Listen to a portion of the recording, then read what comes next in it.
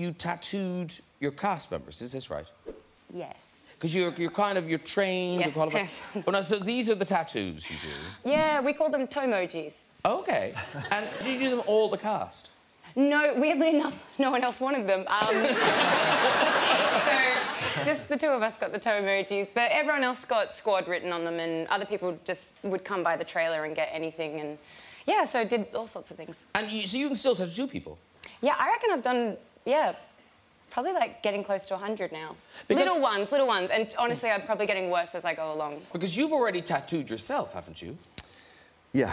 How did that go for you? Not great. What did you do? It was, you know, it was supposed to be a, you know, like a monster hand dropping a bloody heart, but it looks more like a chicken, you know, making love with a cactus or something. I don't know what happened. Friend had one at his house. I like to doodle. It's a bad combination. Is this your first corset role? What's a corset roll? It's the thing where you wear a corset. Oh, okay, yeah. okay. That was my first corset roll. Oh. How did you feel about the corset? No one likes corsets, do they? Oh, man. Has anyone ever tried a corset on? Have you? Oh, yeah, of course. Oh, my God. Yeah, sure.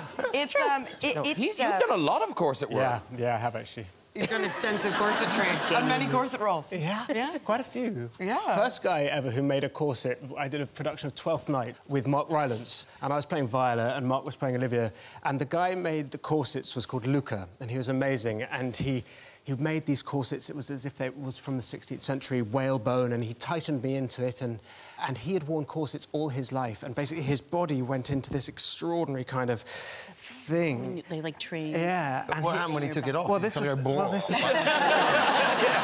My liver. Jelly. It was all floppy. But there was I think I don't know the answer to that question. But there was a horrible moment when he was... I was like, oh, I'm not going to be able to eat much when I wear my corset, and he went, I never eat. So I have had some sympathy for the actresses I've worked with. You do. No, you get it. It was. Can you sit? Can you sit? I was supposed to ask. Did you do the leaning board? You do lean. I didn't have a leaning board, but I would just like a couch like this. I would because you just cannot sit down. I mean, you really can't, and honestly, like. Women existed in that for such a long time, which does give you a lot of sympathy for that time period, what you were going through. But for the first month, I couldn't breathe, and so I would just smell. And Sandy Powell is the costume designer. She's fantastic. The costumes are beautiful. There's just this one part. It's historically accurate, but I couldn't breathe. So I would smell menthol, and it sort of made me think that I was in like a wide open space. So I'd just smell a little bit of menthol and be in a wide open space for 30 seconds and then be back to not breathing. But then after about a month, my organs shifted. Oh, my God. Because they have to, like what you're saying. His whole body shape changed. And it was only temporary, but it was gross. It was gross. Do you feel they've gone back? They've gone back. Okay. They've gone back, for sure. You said that like we knew... What happens when you're... Do you hear it? So basically... Like, is it like a... You start hear a creaking sound, then there's a pop, and then wakes you in the night with a screech. No, it was like... It went, like, the bottom half of my stomach, whatever's... I'm not a doctor, whatever's in there, went down that way, and then I guess just my ribs stayed up. Wow. So... What? Anyway, don't do it. If you don't have to, don't do it. But I was grateful. I just want like a lung. I love doing this. My lungs in my arm. My lung was in my arm. It just stays here. And you learn to breathe in a new way. You're probably familiar then, Mark, since you are a campaigner for the hairy chest. You're probably familiar with there's a site called Hairy Chests I Want to Cry On. Have you heard of this? There is not. There really is. There really is. Your producing team made me aware of that, yes. Yeah. So, you are front and centre on this. There you are. I have to say, you look really like Lenny Kravitz. Whoa! Yeah. That's not me. Is that really not you? That's Lenny Kravitz. Is it really Lenny? No. No, that's me. That is you. Don't mess with my head. The person who ever posted this put a little comment on the side, Mark Ruffalo, more like Mark Buffalo. Look at that hairy hide. Speaking of buffalo, I want to drive his body to the verge of extinction.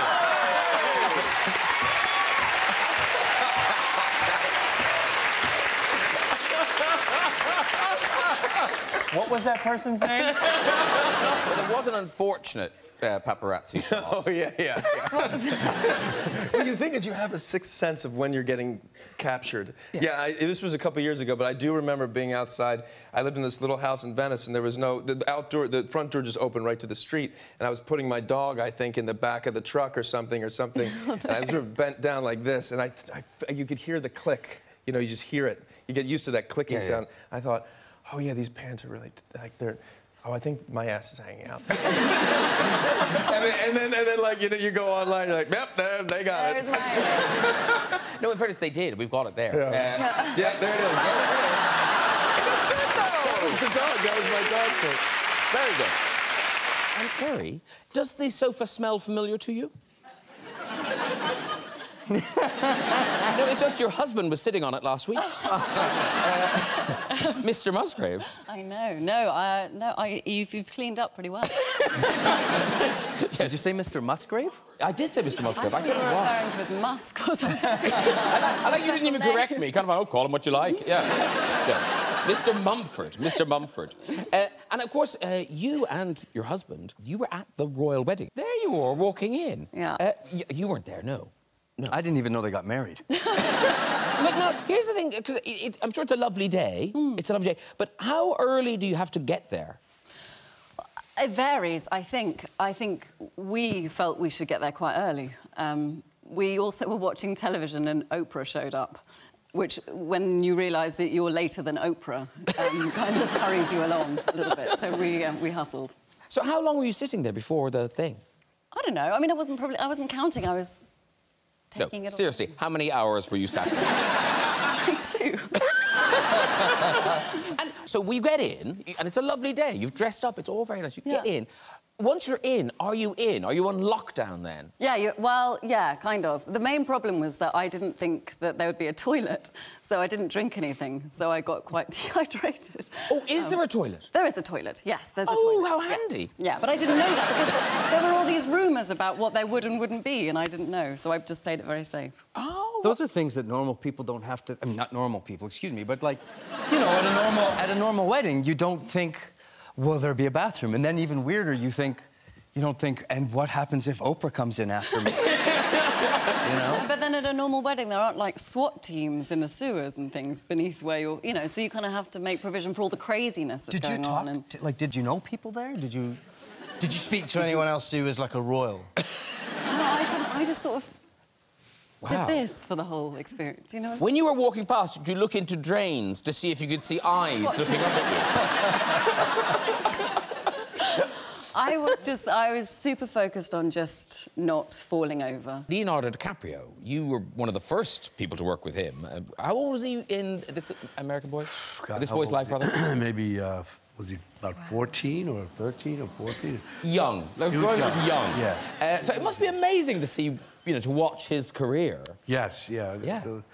Leo was also, we had a reading of the movie, and Leo wasn't reading the lead, it was another kid, and at the end of it I said, this kid is interesting, you know, you should, you know, pay more attention to him.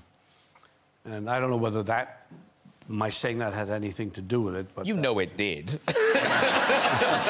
Anointed by Robert De Niro. Other kids, who knows where they are. You grew Little Human, and Little Human popped out. We've got a picture of Hazel. As a mother, that must be so nice to have 600 people go, oh. It is very nice, yeah. Because I do that, but yeah. No, she's beautiful. She is really cute. She's so cute. Was it the nurse that was very complimentary when she she was popped out? funny. We were in the recovery room afterwards, and we had this amazing nurse who came in, and she looked at Hazel and she goes, "Damn, your baby is so cute." And I went, "Oh, really?" She went, "She is gorgeous." And I went, "Hey, Mabel, I think you say that to all the mothers." And she went, "No, I don't." she said, "When I know a baby ugly, I say, you had a baby." And that's it. Double congratulations. Of course, this film is the first production from Team Downey. Yeah. Yep, and Mrs. would be here. Great team. She's fantastic. She co-produced the Sherlock Holmes movie, didn't she? Yeah, she sends her regards. They're having another baby. Yeah, another one. So another Team Downey production.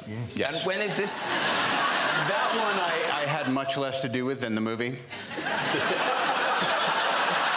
I was only involved for about 7 minutes. Oh. I think you had some involvement, though. Right. Yeah. Thank you. Not bad, huh? She'll bring it in on time and under budget.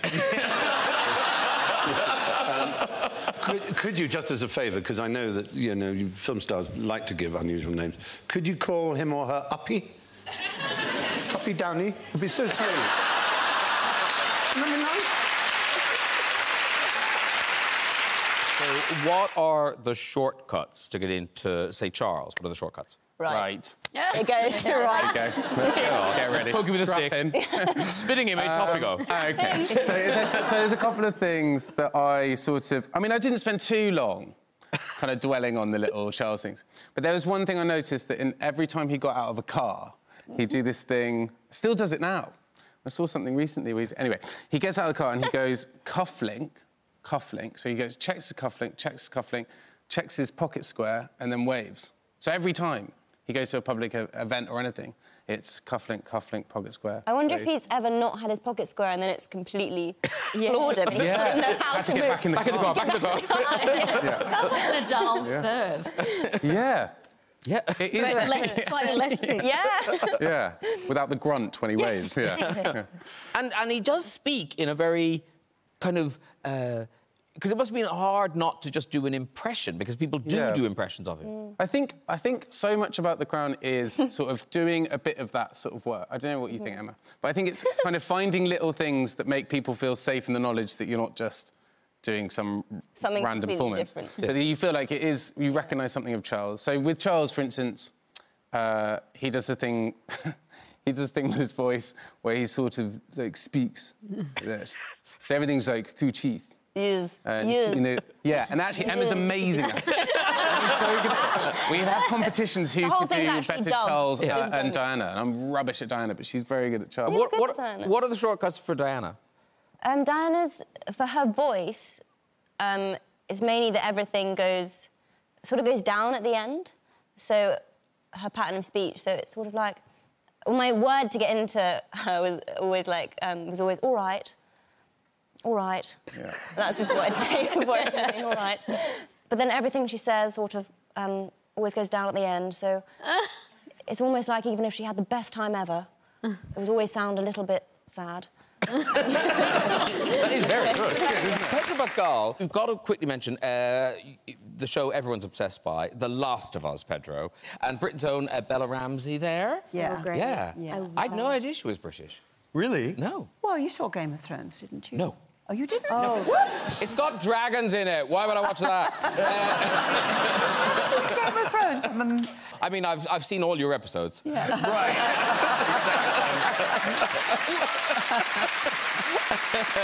But I don't think I've ever read such good reviews for a television show. I mean, they're rapturous. Were you familiar with the game? I didn't know about the game before I got the job.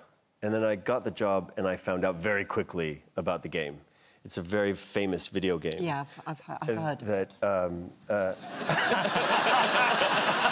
You haven't played The Last of Us? No. It needed to be explained to me. But when I got the job, I was very familiar with HBO. I was very familiar with Craig Mazin, who created Chernobyl. Yeah.